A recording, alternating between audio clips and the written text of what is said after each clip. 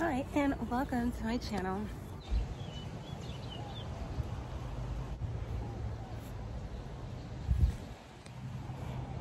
I wanted to make this video about not letting energy, aka emotions, not the only form of energy, but emotions, not letting energy sit. What I mean by that is when you're feeling an energy that either you like or that you don't like, especially ones that you don't like.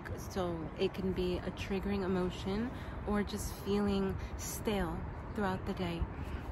Anytime you're feeling an energy that you're not wanting to amplify, as I mentioned, whether it's good energy or bad energy, to not let it just sit. Right there, if you have good energy, there are ways to amplify it, and there are ways to integrate it and ground it so it stays in integrity and it's right. And then there are ways to, when you receive energies you don't want to amplify, the ones that you prefer to minimize. There are ways to move through it so that you can continue to be the creator of the life that you want. The energy of just feeling stagnant or just feeling like dull or stale and not feeling like your highest, right? When you're in an energy that you're not feeling your highest, you will start to manifest other things that aren't your highest, like maybe getting sick, not feeling well, feeling like you look a bit different, like you're not feeling like you're fully embodied. When you're working with an energy like stagnancy, if you think about stagnant energy, like stagnant water, if it just sits, it's gonna fester and it'll grow other things in connection with the stillness, like bacteria and stuff that can make you sick, things that are not good. But if you think stagnancy, if you're feeling like, oh, I feel kind of stuck or just dull, movement is what would resolve, say, like example of stagnant water, stagnancy, movement. So if you're feeling stagnant in your life, where can you create movement physically in your everyday? So maybe it's being actually physically more active in your life. Maybe it's just noticing, oh my gosh, I'm so tight in this particular area of my body, and doing a stretching routine. They say trauma is stored in the body and it does manifest and it eventually can turn into illness, but it can store and create areas of tightness. Feelings or energy is either trying to get you to shift your perspective or change something, make a physical change in action, do an action, or leave something behind, make a big change. It doesn't have to be big, be little change, make a change. And so it was very those were the two examples that came. Stagnancy and anger were the two examples that came up. So they actually do coincide, because if you have anger being stored, likely you're gonna feel a heaviness throughout the day. But that's bringing it back to the stagnancy thing, if you're feeling stagnancy in the day-to-day. But if you're feeling surges of anger come up, there are two things to realize. Does something actually need to change, or does a perspective need to shift? If an action needs to be taken, remember, the first and foremost thing, even if you're married, you're in a relationship, you're a family, no matter who it is, you cannot control another and be on your highest path. You cannot try to control another and be on your highest path. When you have something like children, of course, you're guiding them, right? Like you're helping them to remember, like, hey, don't jump on the cabinets, you can get hurt, like, you know. But there's still not control over, you know, if they cry, they have to be able to have their emotions.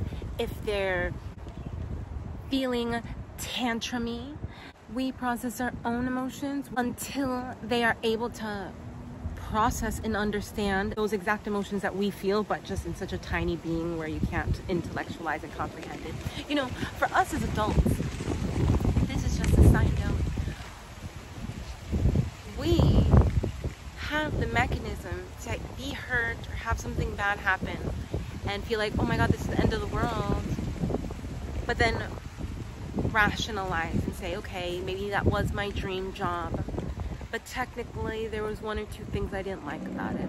Or okay, maybe I did think this was the ideal scenario and it fell apart, and you know, I'm gonna get a therapist and I'm gonna problem solve about this. We can do that. Babies can't. To them, something bad happens, the end of the world is the end of the world. They fall in love with an item and it's taken away. Now something that like they loved is removed and now they're mourning. You know, I don't know why I went on that little side note about children, but it's just to say we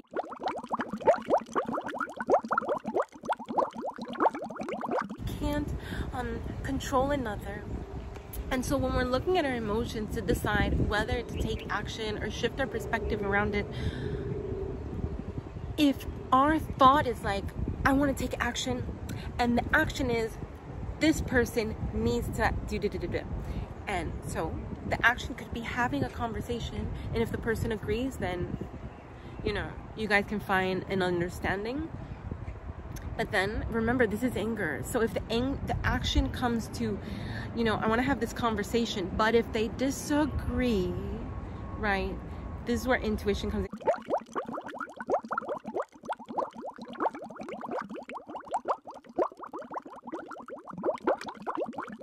I had my most recent video about bullying talks about like feeling a sudden trigger by something happening to you. So that could be a good example that talks a little more about like when you're feeling that sudden emotion of like, you know, and then, you know, but I'm talking about aside from that, like the overall what we're gonna do in general, like we're planning ahead right now.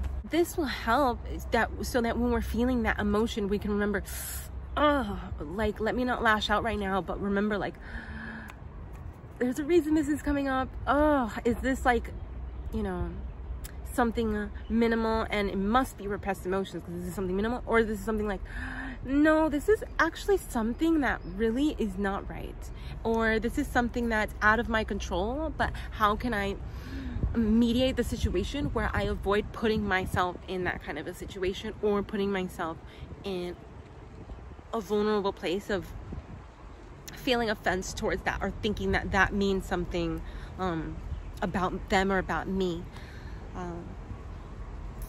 Very specific kind of exampling, but it's really important to address when these things come up for you because they come up for a reason, and this is the whole entire life. If you think about being born, going through childhood, which can be so annoying because, you know, you might be a child and you just want to run to the beach, but you can't because you're, you know, you don't drive and it's not up to you, you know.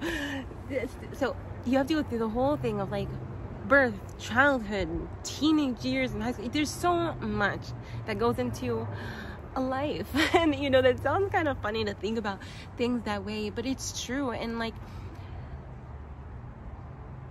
to not let it go to waste in a way that we're just kind of like feeling these emotions and being like, oh, but whatever, and then reading a magazine or distracting ourselves, which is beautiful to do, leisurely things, intentional leisure.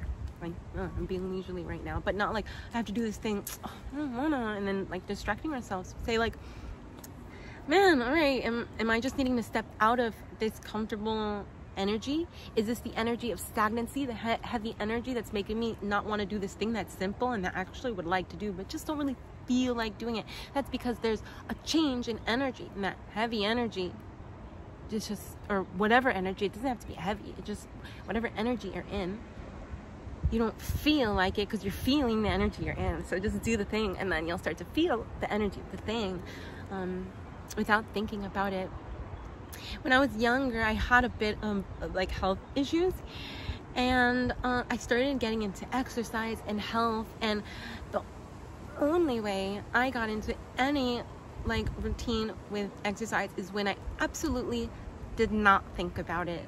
So that's just like a little thing. It's like, you know, I remember if there was a second that I pictured myself doing it before going, I was not going, or I did not want to go and felt heavier to go. Or if I just completely ignored the idea of whether, like the picturing. When it's something you know you want to do, intentionally make sure to just go ahead and do that thing, make that movement or that change, because when you know you want to intentionally, and especially if it's like, oh, this one thing, you know, don't think it doesn't make a difference. Even if it feels like a small thing, it does make a difference.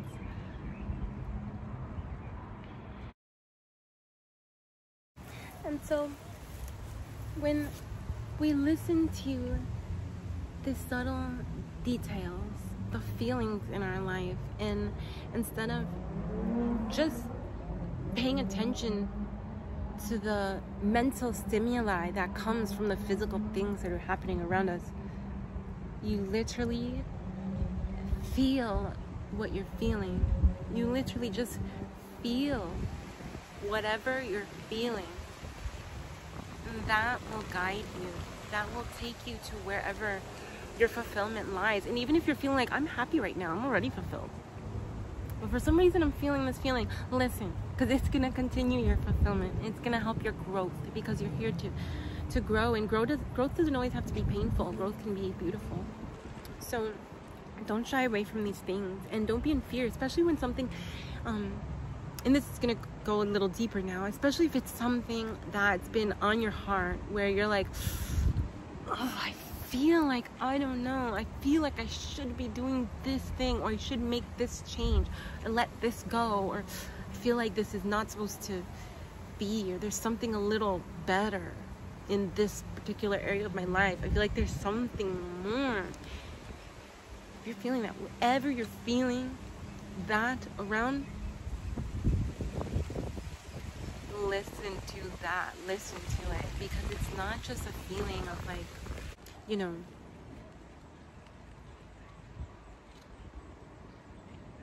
do you still want this? What are you going to do with this? It's these feelings are feelings of, okay, you have free will, this is what you have, and I know you wanted this at a point, and maybe you still want it, but do you feel that it's expiring? Do you feel that it's getting stale? Do you feel that it's just not God's not screaming yes behind it? If you're not feeling like God is screaming yes behind the things you're doing and behind your life, then feel why that is. Feel into, okay, if that's, I'm feeling like it's not a full yes. I'm not feeling like that, a full yes. What area of my life would be the area that's not the full yes? That I'm kind of like, everything's yes, but this one's kind of maybe, checking it out. Don't adapt to that feeling. Don't adapt to those feelings, because God will say, okay, it's your literal choice. If you're saying you want this more than what your highest version, your highest self, your God self is wanting and is guiding from the top, okay, because you say you want this so much, but however, your God self sees how much you want that, and also still agrees that it still wants XYZ that it already planned for its soul on the spirit side. So, you know, you're going to be given the free will to decide and to choose. However, there's a reason why that information is coming online. There's a reason why that feeling is coming about and it's activating within you. And it's not always just the feeling of the outside world, because of course we do get influenced by the heaviness of the earth. But if we're feeling it every single day on a day-to-day basis, there could be changes that there could be changes that are being messengered to you through these feelings. It's guidance. And so nobody wants to be uncomfortable. But when you think about being born into the earth, where there's so much difference, of course, as loving souls, we're gonna want to stay with what feels comfortable for us, what feels good, because it's safe. It's safety, it's security. And when it's time to change, it's likely that it will or can, it's likely that it can be highly uncomfortable. And it's highly likely for that to be the case because we're holding on to what's secure and what's safe for us. However, when we trust, and even if it's uncomfortable, it's just a transitional period, but we can see the step that the universe is asking us to take. It may be uncomfortable, but the funny thing is that being in that energy where your guidance is constantly giving you a feeling, it's gonna be uncomfortable too anyway. So may as well do that courageous jump and go for that thing or those things that you're wanting to, and see what changes that is destined to spike and what changes that is destined to make. And so that is the video I want to share with you. So that's to say how important it is to move the energy and not just ignore feelings. And when you have feelings, whether they're sudden feelings, pain, impulsive, quick feelings, or they're just overall subtle feelings throughout the day, they're giving us a sign, they're telling us something, and they're helping us, they're trying to help us move towards what's highest aligned for us. So seeing if the energy is calling for a shift in perspective or a change, an action, small action or big life change. So see what these feelings are trying to tell you, and especially remembering to feel them overall and process these feelings. Sometimes the feeling is just telling you to feel the feeling. You know, example of stagnancy, then moving and then feeling the pain and then just feeling the feeling that is coming up. And a lot of times it's just bringing our attention to that, and sometimes we need to like cringe and stretch and like scream while alone. I say it like that because it's like, don't accumulate karma or bring anybody in. So really addressing our emotions will clear everything, and then you can easily bring solutions and address things. But from a foggy brain, you can't do anything when you're being pulled by the outside world or things that you're the quickness of a harsher emotion. So that was just my little closing.